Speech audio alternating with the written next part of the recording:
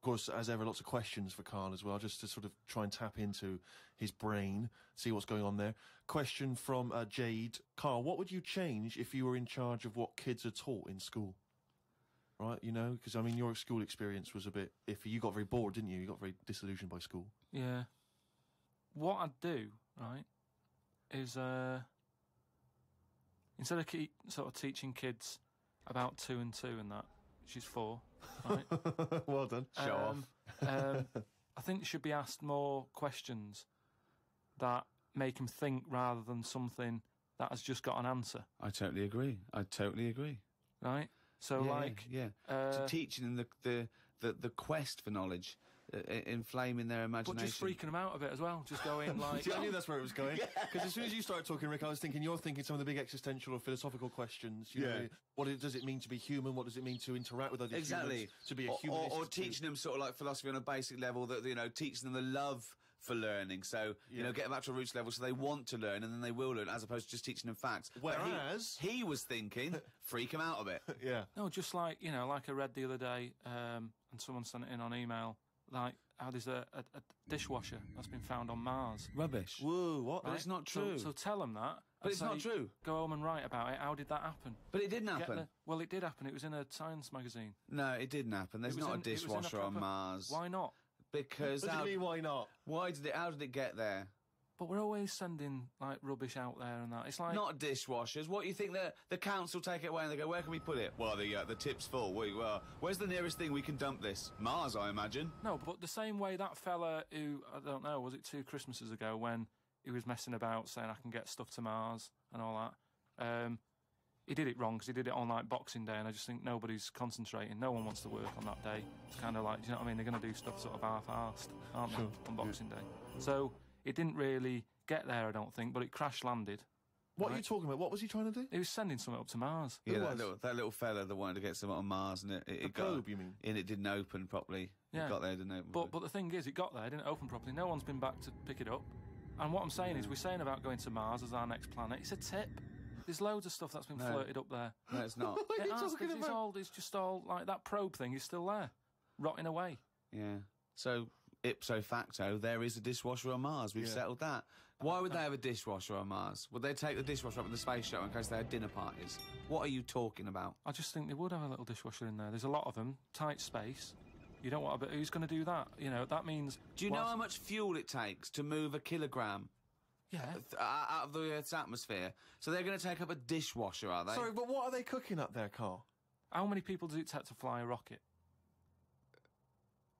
How many people? Tell me how many people. Well, it's either one monkey with a banana shoot that feeds it, or probably 2 or 3 humans. Right, say it's 3 humans. Yeah. Now, there's 3 humans, because they need one to steer it. So one to stop at the petrol station to get more... What I'm saying is, if you're going to start having a sink, then whoever's washing up... They haven't got a sink. I know, because they've got a dishwasher.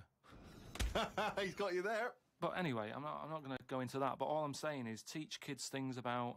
Say to them, right, when you go home tonight, there was dinosaurs knocking about ages ago. How would you have lived with them? Get on with it. See you later. Well, they didn't. I've told you this before. You got a lot of your information from the Flintstones and 1 million years BC with Raquel Welch. There weren't dinosaurs knocking around where there were little fellas knocking around in furry pants. No, but just sort of saying to them, all right then, here's a different question. Go on then. Would it be better to have dinosaurs knocking about now whilst we're here? Because I put that in my diary the other day, like, that when you think about it, there's a population problem. Yeah. There's too many of us. Yeah. We're saving people all the time. No one's allowed to get injured anymore. You've got to, you know, wear a helmet when you're on a bike. There's speed bumps to slow people down. Zebra crossing. Cures for illnesses. No one's dying anymore, right? Well, I think they are. Not as many as they should be, because the world's crowded. All I'm saying is... there's still people dying. I think there's still people dying. Not that many, though. Yeah, I think there's still millions of people dying. Apparently, a handful. Loads of people are living longer. And that's the problem. So you feel that you should introduce Tyrannosaurus Rex into, say, London, just have them wandering around, just picking people up. That's what... Just you know, just sort of random and that. Because I don't know... I mean, I'm not wishing that anyone I know dies and that, but all I'm saying is, I don't know anyone who's died for ages. Right. Whereas if a dinosaur was knocking about, you'd go... Neil's gone missing. Yeah. And Nora's had her head bitten off by a... Whatever. I just think then it is survival of the fittest, which is... We've lost all that now. You don't even have to be fit to survive. They just keep sticking a new lung on you. Or you know what I mean? They can do too much now to keep people They going. just keep sticking a new lung on you. Question from Kevin. He says, Carl, other than the famous boxing match that you've often talked about, I know that took up about 20 minutes of your time, have you ever been in any other kind of fight? I don't suppose a slanging match. I think they're talking, have you ever been in a physical fight? Once that I can remember. It was over a woman. Well, a girl. I was at school. Yeah. And it was because, like, it's hassle, innit? Right, relationships when you're younger. How old were you? About 7. It was over a woman. Go on then. Yeah, go on. And there was this girl knocking about who, you know, she was quite good looking, everybody liked. And my mate, he really liked her. And I didn't sort of ask her out on that, but she just sort of took a shine to me and stuff. Right? And didn't really go out with her properly. It's at that age where going out with someone is just like sort of going, all right, in the morning. Do you know what I mean? You just sort of nod your head. Yeah. And that. Anyway, there was some sort of school disco.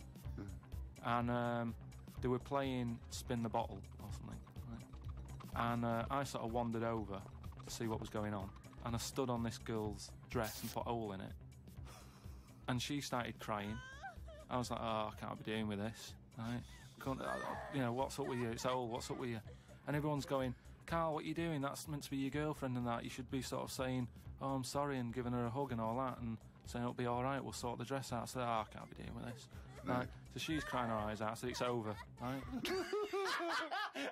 Oh, it's over, you saying, all right, in the morning. Yeah. No more of that. Yeah, there's no more. Right. In the morning. So I go to the toilet, right? And this lad who fancies her comes in and goes, you're out of order, you know. I'm saying, what are you on about? Sorry, there's 2 7-year-olds. Yeah, you're out of order. Keep out. Yeah. Cut it out. Show her a bit of bloody respect.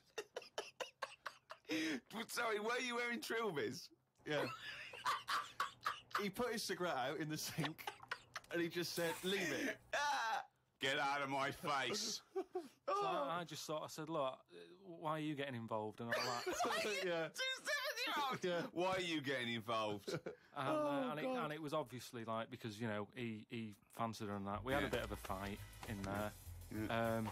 I accidentally, you know, sort of chipped his tooth on a sink. Wow, is it like a proper... Sorry, this is like something from Lock, Stock and 2 Smoking Barrels. Yeah. What are you talking about? 2 7-year-olds in a toilet. So you put a hole in her dress. I don't know how that happened. What were you wearing? Football boots? How did you make a hole in her dress? I don't know. It was like that sort of material. You were wearing winkle pickers. Like crepe. You know what I mean? It was like a crepe dress or something. Yeah. Right. And that got a hole in it. So you're having and when you say you're having a fight, I mean, are you wrestling with it? You got arm locks and head locks? A little bit of wrestling and shoving about and that. And it was an accident. I didn't sort of go, right, I'm going to break your teeth or anything. It's just that I happened to push his head down and his tooth hit the sink. Right. And it chipped and what have you. After that, like, I sort of left there and stuff. And we had to go into assembly. And there was a copper in there doing some presentation saying, listen, kids, you know, don't get into trouble because we're out there and we'll get you. Right, so sort of trying to teach the kids young not to get into any trouble and stuff. So I'm sat in the assembly room thinking, oh, God, there's a copper here talking. And like, my mate's going to come in a minute, like, with a chipped tooth and everything. And questions are going to get asked. That's what kind of happened. I mean, the coppers didn't get involved. Yeah. Did you turn your back on violence after that then? Yeah. He said, you'll never take me alive, copper. Yeah. Yeah, that was the sort of last fight. Brilliant.